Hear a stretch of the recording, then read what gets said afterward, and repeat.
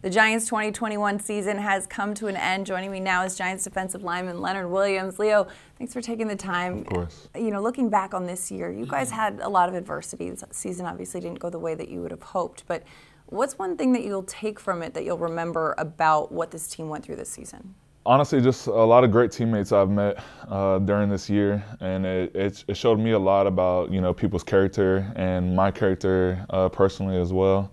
I definitely grown a lot of relationships with guys on the team, and through all the adversity and like hardship, I think me and my defensive line specifically stayed really close and tight, and almost made us even closer group just because we were kind of going through this together.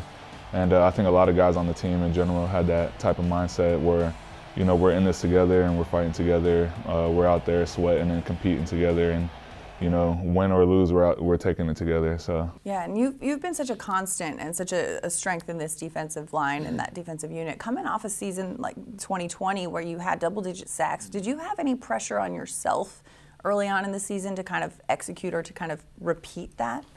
I mean, I honestly don't think there's ever a year or a week or a play that there's not pressure. This type of league is, you know, if you don't put some type of, like, what are you playing for, you know? It's like there's always going to be pressure. You know, I put pressure on myself more than anyone, to be honest, and it's just because I want to be great, you know? And, you know, I'm always looking at, you know, what I can do to get better and stats and help out the team and stuff like that, so. Well, it's one of those things, too, because it's always, there's so many things that don't translate to a box score that go into a successful defense. And when you look at this year, how did you grow most as a player? Like I was saying, I think I grew most like just mentally. You know, it was a tough season. I've had a little bit of injuries near the end of the season that I had to play through.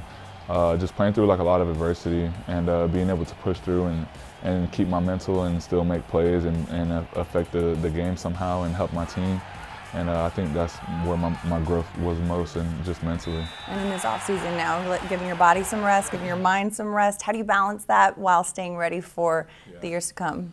I think because I'm older, I kind of have like more of a system, schedule type of thing now. I kind of spend my 2 first months of the off season in Florida at a House of Athletes. I have a coach, Troy, down there, and you know, I call him Guru and stuff like that all the time. He's been doing it for so long. And well, the reason why I like to work with him in the beginning half of the off season is because he helps me with like all my flexibility and core and just you know, ankle mobility, knee mobility, and all that type of stuff.